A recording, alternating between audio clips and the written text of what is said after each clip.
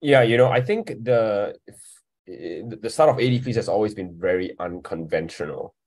We just, quite frankly, want to help people during the pandemic, COVID-19 pandemic, to get jobs, and as well as, find mentorship during the pandemic. And we didn't really want to start a startup or anything like that. It was a side project by James and myself. And what we realized was that, we created this very simple Excel spreadsheet that, Google spreadsheet that allows people to share it, um, put their names up there, and it just, went viral from there.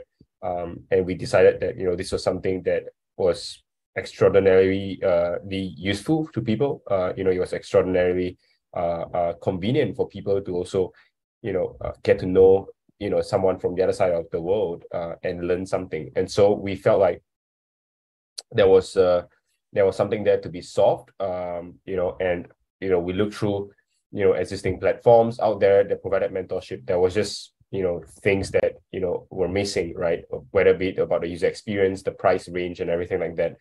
And we felt like, we could solve that. We could easily use our design, creativity and mindset to be able to look at problems differently.